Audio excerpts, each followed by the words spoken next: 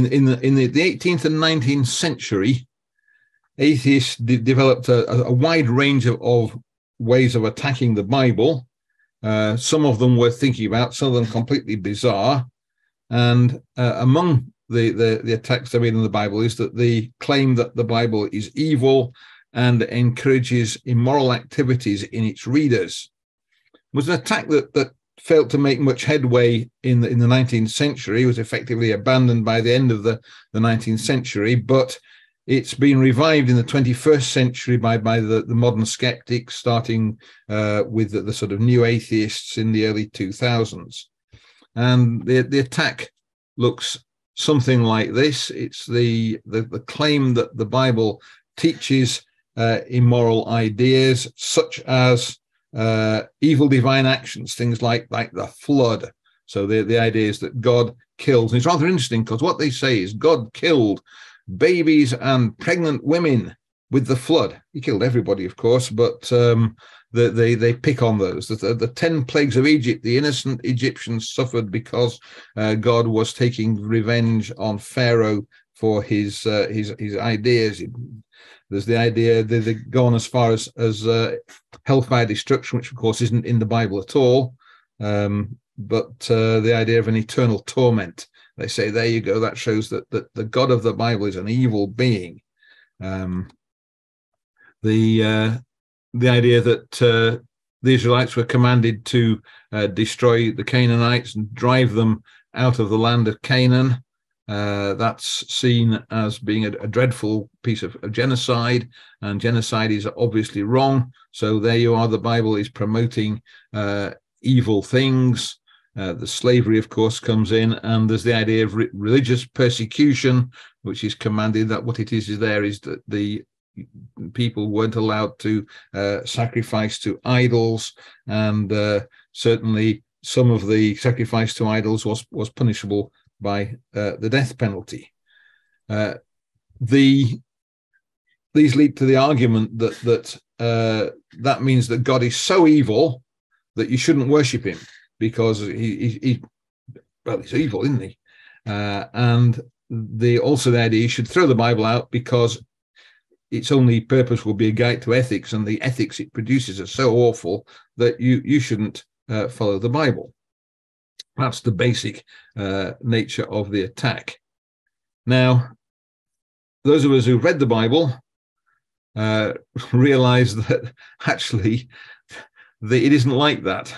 The things that are being picked out are being taken out of context. They're being looked at in a very shallow way. When you look at them properly, you don't get that from it. The reality is that these claims are not the claims that the atheists assert they are. And if you start looking at them thoroughly, you get a different picture. So the slavery in the Bible, what is claimed to be slavery in the Bible, isn't like American secular slavery at all, for example. And you get a slightly different picture of what's going on. And what's happening is that the person who's using this argument either hasn't bothered to do the analysis, he doesn't know what the Bible really teaches, or possibly they think you haven't done the analysis and you don't know what the Bible really teaches, and so they can get away with saying something that will have a good effect, but isn't necessarily true on a real rational basis. Question: are they deliberately superficial? Or are they just not bothered to take a proper look? They've got a gotcha there, so they can go for it. So when you see these claims, you should be skeptical about them. Now, each of those can be looked at separately.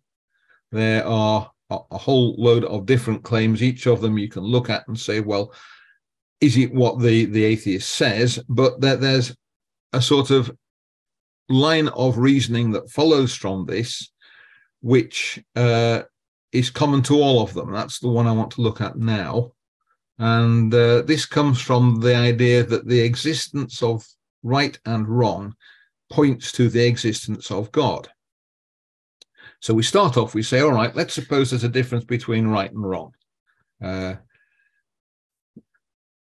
right is really right, there are things that are really wrong, and this is a genuine difference, that there really are things that are good and really are things that are evil. And the question you have to ask is, what produces that distinction? Well, you can propose various things. You can say, well, you can work it out purely from logic. You can't.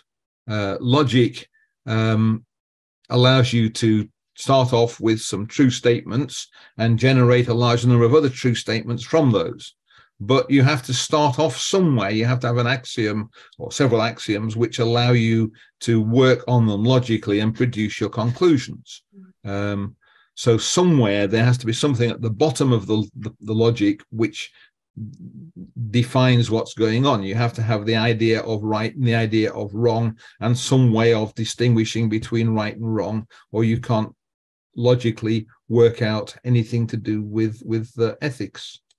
What about science? They go about it scientifically. One of the four big writers of the new atheist movement was trying to develop scientific ethics. Failed, but he was trying. Again, it's going to fail. You can show it must fail. You think, well, what science does? Well, science works on experiment and observation. So science is about what you can determine by doing an experiment, or what you can observe. So you could observe an eclipse with a telescope, that would be an observation, or you could set up something in a laboratory and do an experiment there. I can do experiments where I administer strychnine to a human being, and I can watch what happens and write it all down, and in the end that will tell me what the effect of strychnine is on human beings. But I can repeat that experiment as often as I like. It won't tell me that it's wrong for me to administer strychnine to human beings.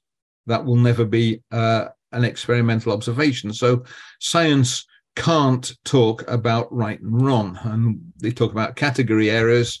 Science can tell you what is true, what's the true about something, what something is like. It can't tell you what it should be liked. It can tell you what it is, but it can't tell you what it ought to be. No experiment will tell you what ought to happen morally.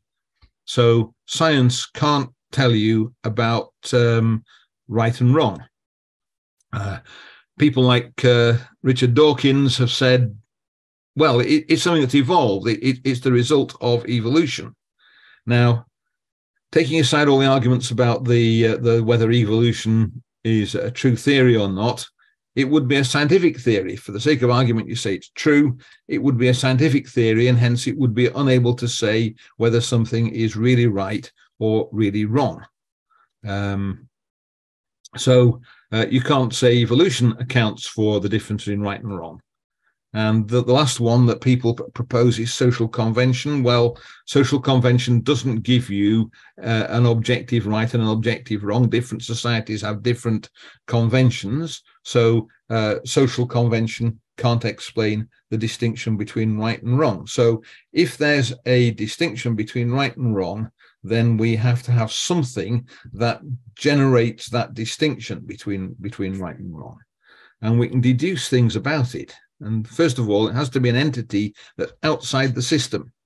You can't have something which is inside the system that generates the axioms. The axioms must be the starting system. And Leibniz's contingency theorem show that you have to have an axiom which is not part of the system of reasoning, or that you have to have a cause which is not part of the effects. So we've got some fundamental entity who defines right and wrong, and we can deduce things about him. Well, first of all, the entity defines the difference in right and wrong, and it's got to be outside the system because if he's something that's subject to the reasoning of right and wrong, then he can't provide the basis for that reasoning. And it's someone who can put the knowledge of right and wrong into humanity. We all understand that some things are right and some things are wrong. Complicated cases where it's difficult, but there are all fairly simple cases where everybody will agree what is right and what is wrong. So the knowledge is there as your conscience. And that means that we're talking about a creator, someone who is outside the universe and can put knowledge into the whole of humanity. And it's not a human being, of course. Human beings are inside the universe, and we part of the universe. The other thing is that right and wrong are mental attributes. They're mind stuff, as it were, rather than physical objects. So the entity that produces right and wrong has a mind, and not only that, is concerned with right and wrong. The entity who defines right and wrong and who has put it into the whole of creation is obviously concerned about it enough to put it into the whole of creation. So we're talking about someone who really is very like the God of the Bible. It's part of a description of God. It doesn't include the fact that God is very powerful, doesn't include ideas of forgiveness and so on. But nonetheless, it is a part of the picture we have of God. So where we're at the moment, we've seen that if there's a distinction between good and evil, then there has to be a creator God who underwrites that distinction.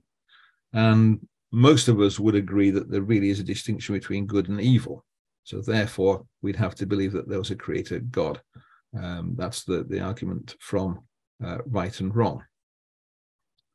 So, someone says the Bible is evil.